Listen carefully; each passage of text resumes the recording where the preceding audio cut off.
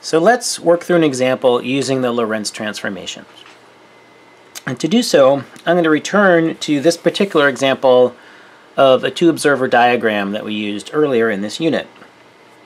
So there we had an event E in space-time, and we read directly off of the graph the space-time coordinates in the unprimed frame.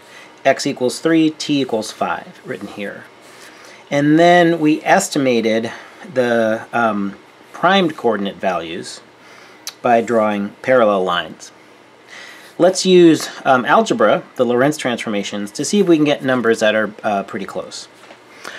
So let's see here. In this example, we have a beta of 2/5. Beta is 2 over 5. And let me calculate gamma, because we're going to need that. That's 1 over 1 minus beta squared square root. And we've calculated this before. You can do it with fractions, but eventually you're going to need a calculator. 2/5. I'm going to square that, make that negative, add 1 equals square root 1 over x. And I get around 1.09. So that's something we can evaluate on a calculator, and I did that by just plugging in 2/5 or 0.4 in for beta. Alright, so let's see. So what do we know? We know in this problem that x equals 3 seconds, t is 5 seconds. So we know the t and x coordinates in the unprimed frame, and we want to use the Lorentz transformations to figure out the primed values.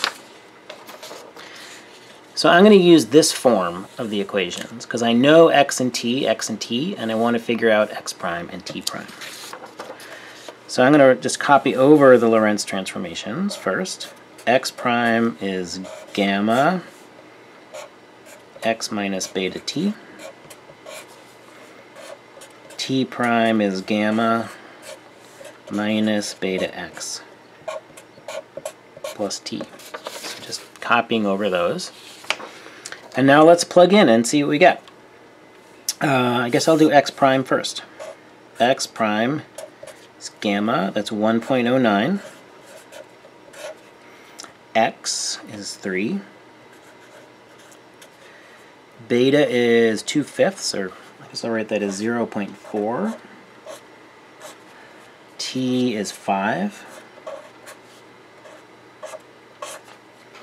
And then this is something we can do on a calculator. So let's evaluate this. 5 times 0.4 is that. Probably could have done that without a calculator. Make that negative, add 3 to it, multiply by 1. Okay, let's try this again. 0.4 times 5 is 2. Make you negative. Add 3 to you equals times 1.09, and that should be 1.09.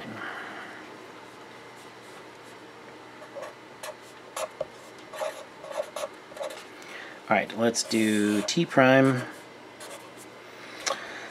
Again, we just plug in.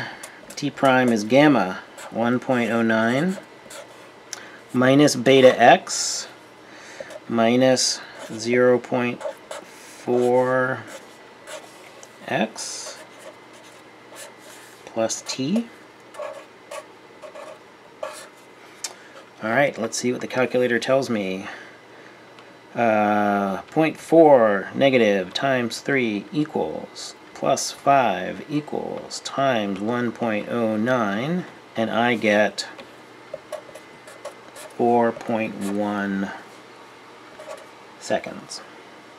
Okay, so we got pretty similar numbers here. Our estimate was pretty good for t prime, and for x prime we had 0.8. That's the number that we estimated here, and apparently the exact number is 1.09.